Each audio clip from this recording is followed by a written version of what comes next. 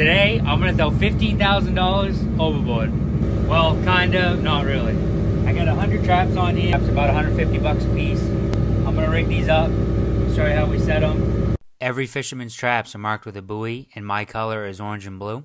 And here's all the rope that'll tie these traps together, rigged up as 5 traps per buoy. So each trap's getting an end line.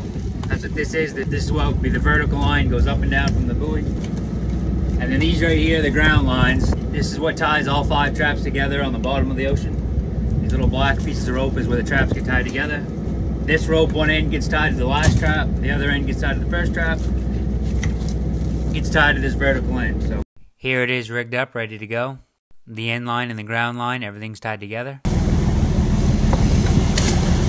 With a little bit of editing.